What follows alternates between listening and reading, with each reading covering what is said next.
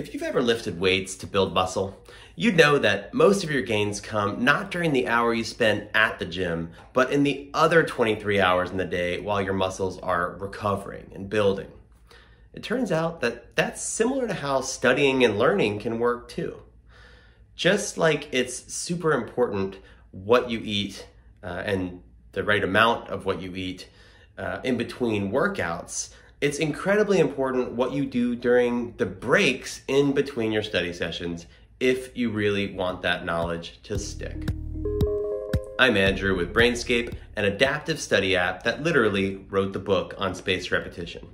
And if there's one thing that we've researched more than anything else, it's how to optimize the breaks in between the time that you review each concept for maximum learning speed and maximum memory retention.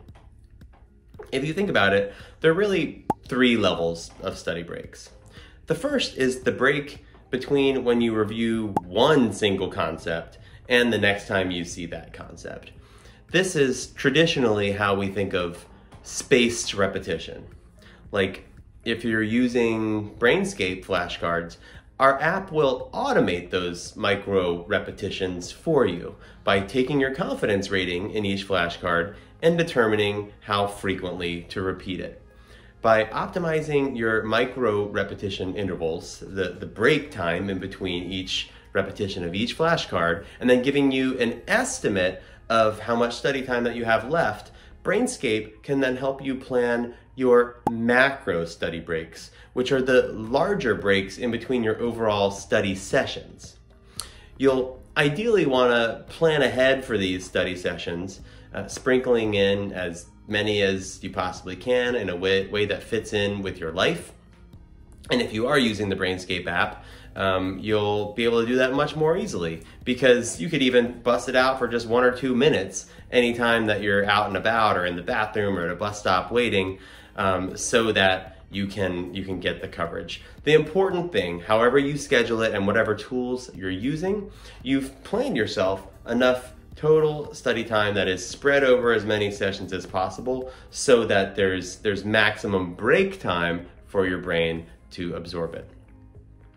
Once you are finally committed to sit down for a few hours to really study, that's when you want to make sure that you're planning the right energy breaks within those long study sessions. And that's really the third major type of break and typically what we think of when we think of a study break.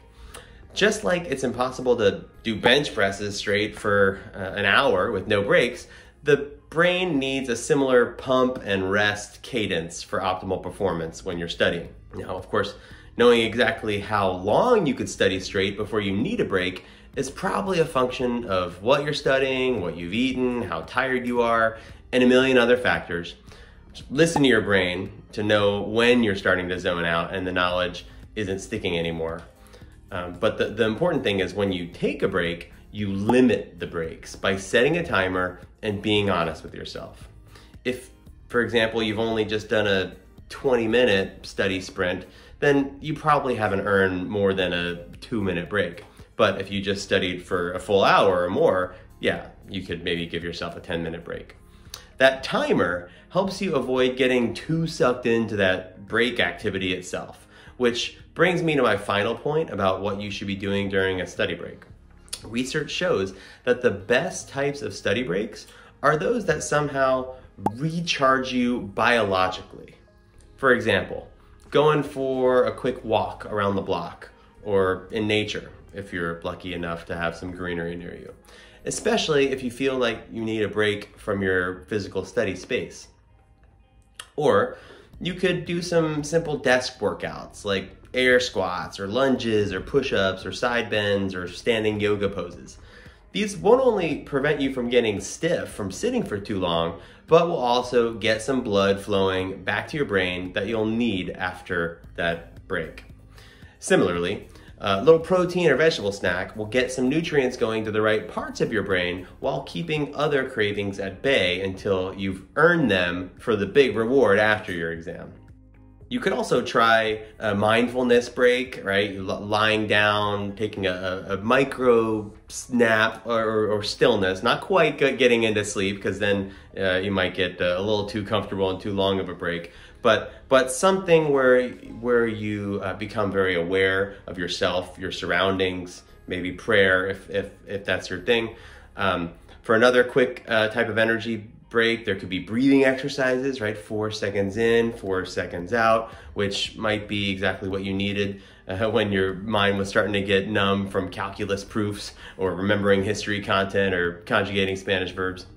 The good thing about all these exercises is that they don't involve the consumption of any additional media that will occupy your brain with new thoughts. This will keep your brain empty and free to consolidate all that knowledge that you just studied in the previous sprint, right when it's fresh in your phonological loop. That's the important thing. No social media, no getting sucked into Instagram or Facebook or whatever. If you must, you could send a text message if there's something that you're planning. Just don't get sucked in. Don't turn on the TV. Don't do anything else, because these are rabbit holes that could devolve into a wasted hour clicking on cat memes, and ain't nobody got time for that. I know that a lot of these tips might seem basic and obvious, but I promise you that the benefits of following them add up. There's seriously no single cognitive science principle that is more important to learning than nailing the right intervals of time between each exposure of what you're studying. Spaced repetition. You need to just nail the right type of micro break, macro break, and energy break so that the knowledge retention will take care of itself. If you like this advice, please be sure to subscribe to this channel. Check out the Brainscape Academy for more tips on habits and productivity and learning. And of course, be sure to keep studying your intelligent flashcards in the Brainscape app itself, which will help you learn anything twice as fast and remember it for longer than you could previously imagine. Armed with all the tools and advice that Brainscape can provide you, you will be able to rise to any challenge.